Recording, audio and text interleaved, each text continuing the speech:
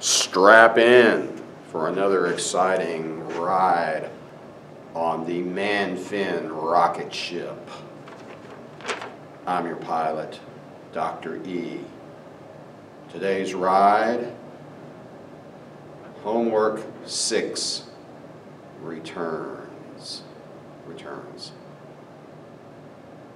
What is the short formula for return on assets? What is it? Net income divided by average total assets. Net income divided by average total assets. See if I have my handy dandy writing utensil. Return on assets, net income divided by average total assets, and that is beginning total assets plus ending total assets for the year divided by 2. All right, what are the 2 components of return on assets? Profitability, profitability, which is the net profit margin percentage, which we just calculated in homework 5, times efficiency, which is the total asset turnover ratio. Okay? What is the short formula for return on equity? The short formula is net income divided by average total owner's equity. Okay? And that is usually less preferred equity. Typically, you will subtract out preferred stock. Sometimes it's called return on common equity.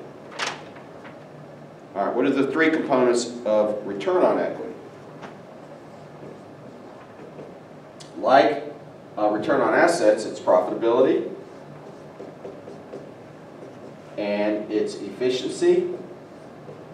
But there's a third component, leverage. And what you're using here for leverage is the equity multiplier, or equity turnover, which is average assets divided by average equity. That's the turnover ratio, or the leverage ratio that you use. Okay?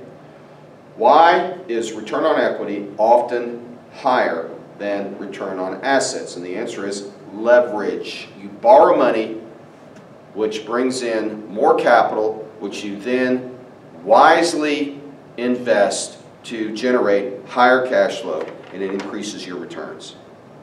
Okay?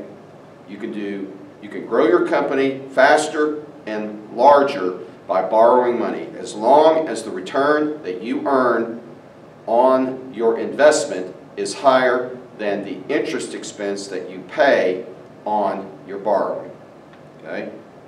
And that's what we're trying to do in business. You want your return to be greater than your cost.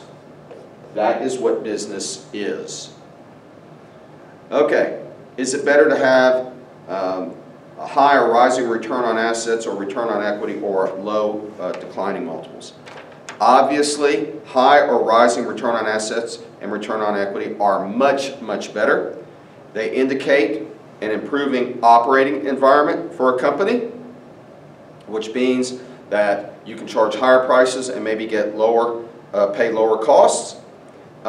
It also implies better management. Management is doing a better job of operating the company, a better job of profitability, a better job of efficiency, and a better job of balancing the capital structure, debt and equity. Okay. Either way, a company that generates higher returns is more valuable, and that's what you're trying to do. You're trying to maximize the value of the company. Which component of DuPont ROE, and that's what this is DuPont ROE. This is the DuPont formula for ROE. It breaks ROE down into 3 components. Instead of just 2 components, it's 3 components: profit, efficiency, and leverage, so that we can see what is taking place. Why is our return on equity changing like it's changing? Is it due to changes in profitability, changes in efficiency, or changes in leverage? Which component of DuPont ROE is the least attractive and the least sustainable way to increase your ROE? So, if you want to increase your ROE, then you have to increase either this, or some component, some combination of this. So, which is the best way to improve your ROE, the most sustainable way, the way that analysts in the marketplace likes? I would say probably profit margin, number 1.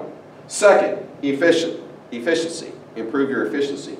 The least desirable way to improve your return on equity is by adding leverage, because there's a limit, and you add leverage and you're also adding a lot of fixed costs and a lot of risk.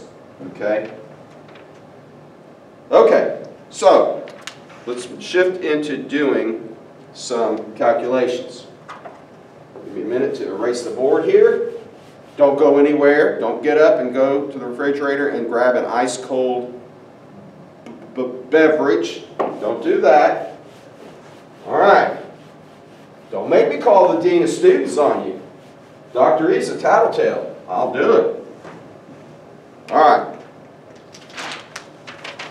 So let's do return on assets, ROA, ROE.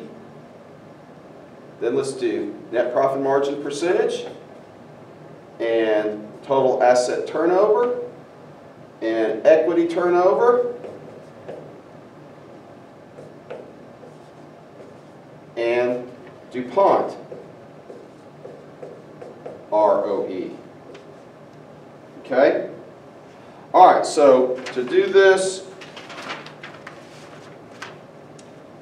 we need a balance sheet and an income statement, and I only have the income statement, so I'll tell you what I'm going to do.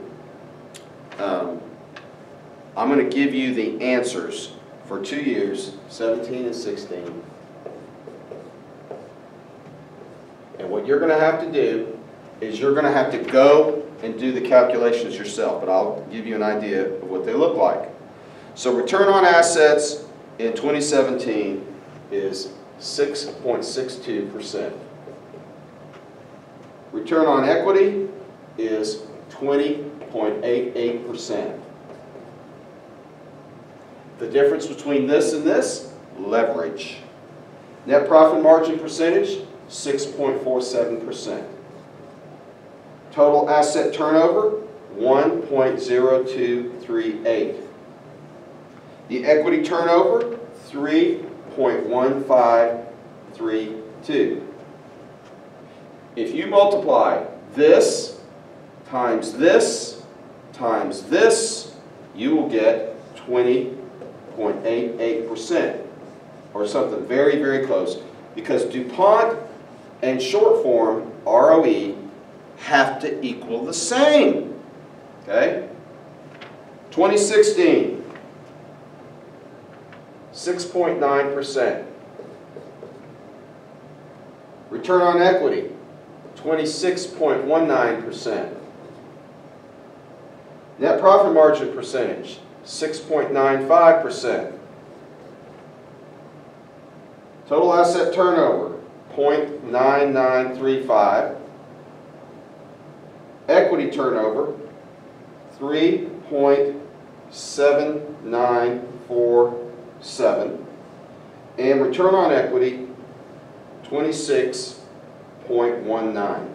So, what we see happening in 2017 versus 2016 is that return on equity went from 26% to 21%, and that is a huge decline. The question is, why? So, breaking it down into the three components, we'll be able to see. So, their profitability went down. Why? Okay, and we saw in homework 5 that their gross profit margin percentage dropped. We're not sure why, but we have to ask management that question. It's either pricing, or it's cost of goods sold, or it's mix. All right, and we saw that their interest expense went up too, but the GPM, the gross profit margin decline, is what's most responsible for this.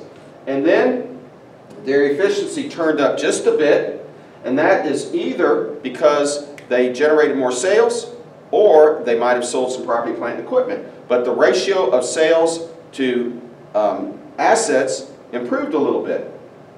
All right, but look at here. Their leverage dropped big time.